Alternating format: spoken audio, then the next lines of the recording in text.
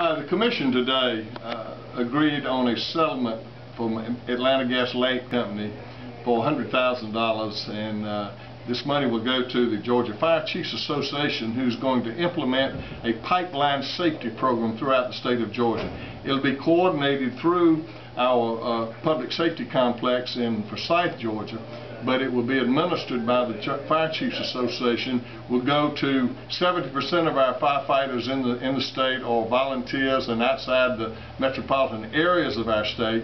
But this program will have 4 different levels, and they will include all levels from hazmat units in the more sophisticated metropolitan areas, as well as the volunteer fire departments of service. It will start out with a basic program of how to deal with a situation of hazard material, i.e. pipeline, whether it be natural gas or liquid petroleum, not only just from the Atlanta Gas Light lines, but for city lines and for the lines that go through our state that are interstate lines.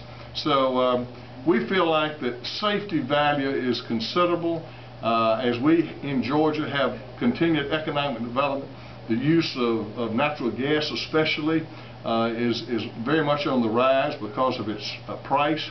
So I think it's a great move for this commission, and I think it's going to be a great benefit to the people of Georgia.